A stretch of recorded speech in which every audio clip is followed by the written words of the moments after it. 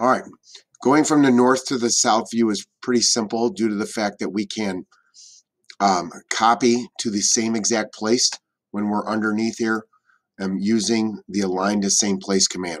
Going to the east and west view is a little bit more difficult, but still there's a way to do that, and I think you should follow this shortcut in order to get these dimensions done fairly quickly. So we are going to lose a couple dimensions early. I'm just going to let you know right now, we did not use reference planes to do these. And due to the fact that the reference planes and the dimensions are married to each other, these will fall off, and we can anticipate that happening. So it will take us 2 seconds to replace those dimensions. I'm going to start with doing a select all of my original elevation on the south view.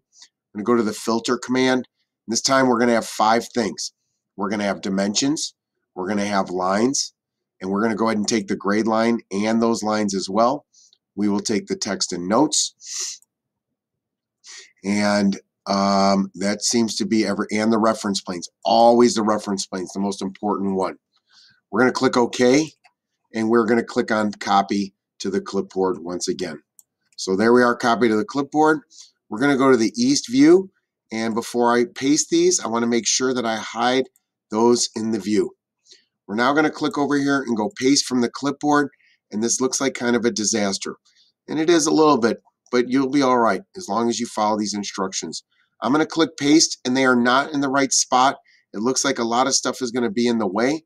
As long as you don't click this, do not click finish, this will stay blue, and it will allow you to get them aligned where you want them to go.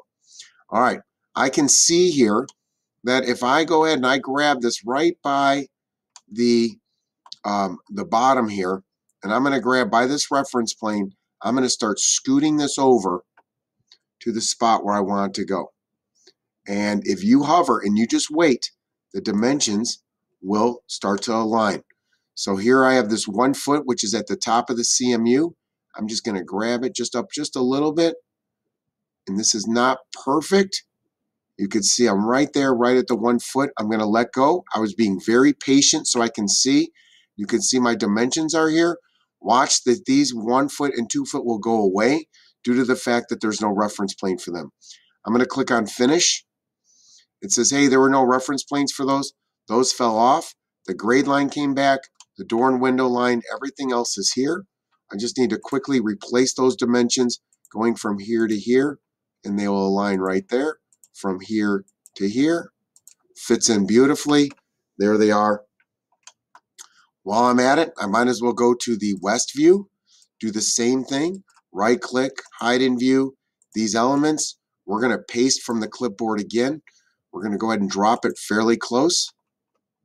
Again, I'm not clicking finish. I'm definitely not clicking finish. I want to grab it again right by the CMU, that wall, get it close. You'll start to see things. I let it go. I'm going to grab it again. And again, if you're patient, it will show you exactly where you're aligned.